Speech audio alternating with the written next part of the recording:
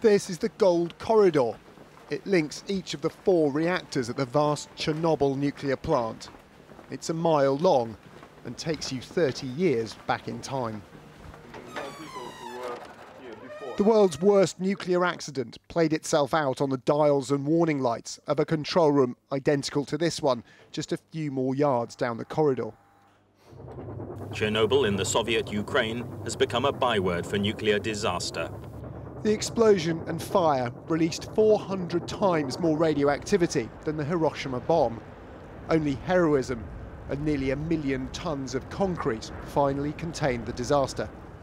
A corridor above the control room is as close as you can get to what remains of the core. Behind this wall is the melted down, destroyed reactor number 4 here at Chernobyl. It was encased in 6 or 7 metres of concrete, and despite all that, we're getting, perhaps not surprisingly, some of the highest readings of radioactivity we've got since we've been here. Chernobyl's highly toxic legacy is contained by a hurriedly built shelter over the building. Only it's now rapidly falling apart, and rainwater is seeping in. Yet it's far too radioactive above to build a new roof over it, so they're working next to it. The only reason I can safely stand here and talk to you is I'm being shielded from radiation from the melted down reactor by this enormous concrete wall.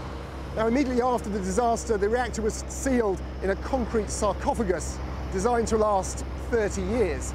That's now just months away, and the building is in imminent danger of collapse.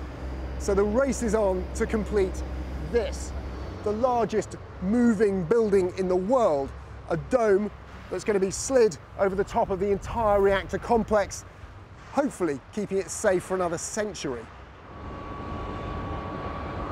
It's hard enough trying to grasp the size of this building. Imagine the challenge of constructing it. It's a double-skinned, corrosion-proof cocoon held together by 650,000 bolts made specially in Wrexham. Inside, it's equipped with robotic cranes to allow gradual demolition in decades to come. It was difficult to realize the size when it is on paper, and the weight. I mean, the tilting panel, we are talking about 400 tons. So those are 400 tons? I mean, it's everything is massive here. The arch is tall enough to enclose the Statue of Liberty, but it's precision engineered. The irregular outline is like a Chernobyl cookie cutter, exactly matching the contours of the crumbling building it will enclose. It has to. It's becoming weak, so it's time to put an arch over the shelter constructed by the Russian. So in case of collapse, the contamination will not be sprayed as it was in '86, and you know, the Chernobyl cloud who went to Europe. So it will not be possible because everything will be confined. It's a shining new building to shield us from a repeat of the past. The site is still surrounded by a 1,000 square mile exclusion zone, still contaminated with radioactive fallout 3 decades on.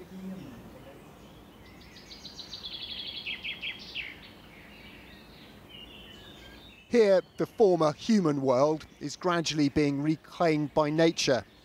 But with that comes a new danger. Forest fires. And in this contaminated landscape, they are a particular risk, especially if, like this one, they're close to the plant among the highest levels of fallout. So while we were over filming the reactor complex, just a couple of kilometres that way, this forest fire appears to have broken out behind us.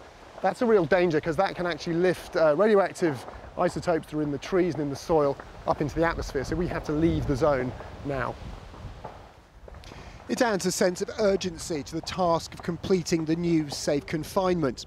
The project is now nearing completion, but it's been dogged by delays and financial shortfalls. The European Bank for Reconstruction and Development, which is now running the show, is having to lean on donor countries to honour their financial commitments. As things currently stand, the funding is secure, provided that all the promises that were made are kept, and provided that there's no further cost increases.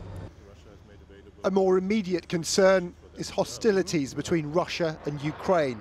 An American contractor bailed on the project when the conflict first flared. for a very brief period of time. A few people were removed.